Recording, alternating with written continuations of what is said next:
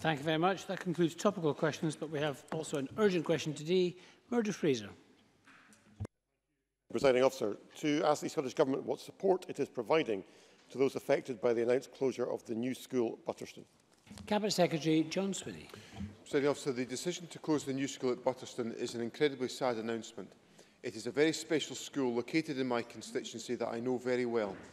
Since its foundation by Veronica Linklater, inspired by Veronica's passion to design an educational setting that met the needs of vulnerable young people, the new school has made a significant contribution to the nurture and development of many young people across Scotland. The announcement is particularly sad for children and young people, staff and the local community. The school's Board of Governors have not reached this decision lightly, and all concerned are working fully in the interests of the children and young people at the school. Education Scotland convened a conference call with leaders from all relevant local authorities after the announcement yesterday. The local authorities affected have indicated they are actively working to support the smooth transition of all children and young people presently attending the new school into alternative provision. Her Majesty's Inspector has attended the school yesterday and will remain there along with the representatives of the Care Inspectorate. PACE support is also being made available to the staff at the school. Education Scotland will continue to liaise with local authorities and the school and will ensure that appropriate support is put in place. Murdo Fraser. Can I thank the Cabinet Secretary for that very comprehensive response? I know he is aware of the shock and dismay there is amongst staff, amongst pupils and indeed amongst the families affected of those who have young people at this particular school, and they'll be very anxious about trying to find alternative provision in the very short space of time that's been made available. There are young people at the school from a variety of different local authorities. I understand, I think there are some 14 families in Perthwick and Ross affected. In addition to what he's outlined, is there any specific assistance being offered to Perthwick and Ross Council, given the number of local families who are placed at the school?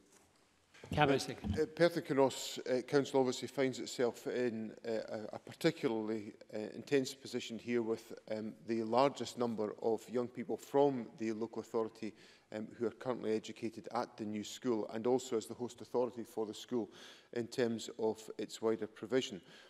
We have been in regular discussion with Perthwick and Ross Council to provide the assistance that they require. Indeed, Perthwick and Ross Council have been contributing significantly to the multi-agency team that's been at the new school since this announcement became clear that it was going to be made yesterday to make sure that the support can be put in place.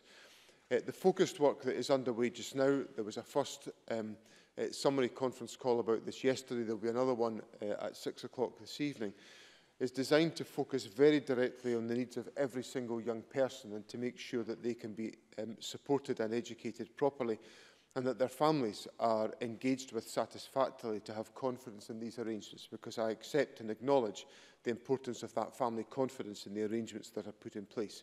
So I assure Parliament of the intense work that's going on, focused very much on the short-term educational requirements of children and young people, but then also in making sure that the staff, many of whom have given very many years of sustained devotion to the new school, are supported in dealing with what's a very sad set of circumstances. Murdo Fraser. Can I thank the Cabinet Secretary again for that response? He will be aware that many of the young people who were at the new school were previously in mainstream education in other state schools and subsequently were moved because of their educational needs to the new school. Is he satisfied there are sufficient places available at other specialist schools elsewhere to accommodate these young people so they will not require to return to mainstream education, which may not be suitable for their needs?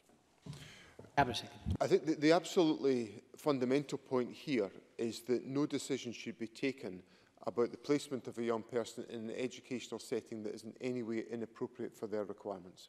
So that is the test that must be passed for every one of the young people who is affected here, to make sure they are properly supported and that their families have confidence in those arrangements. Now, that work is underway as we speak. There will be different elements of provision that are available, and we need to go through a dialogue with individual parents to make sure that they have confidence in those arrangements. And I assure Parliament that that work is actively underway and is engaging all of the local authorities that are involved in the education and care of the young people involved. Ian Gray, to be followed by Mark MacDonald. Thank you. Given what we know about the reduction in numbers of ASN specialist teachers in schools generally across Scotland, How will the government ensure that any young person who does move from the new school into mainstream education will get the additional support that they need? Deputy First I think it goes without saying that if a young person is being educated at the new school in Butterston, it is a more expensive educational provision than if they are being educated in a mainstream setting. So at a very direct and blunt assessment of cost, the provision at the new school is more expensive than mainstream schooling.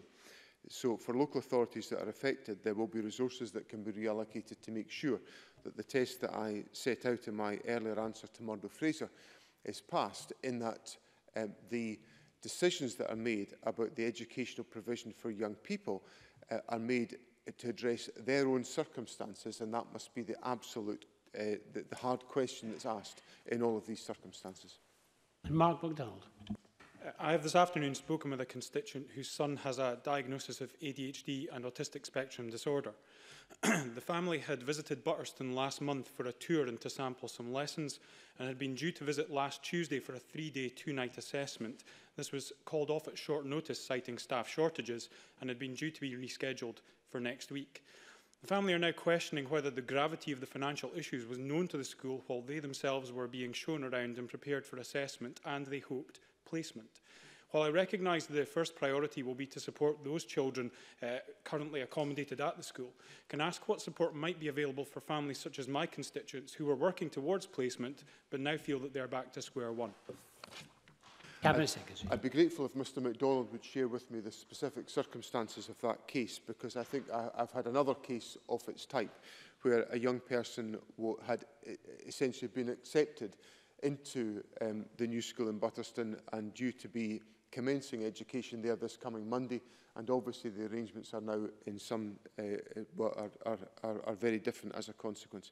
So if Mr MacDonald would share those details with me, I would happily include those in the work that is undertaken under the coordination of Education Scotland to make sure that the needs of every young person can be met in these circumstances.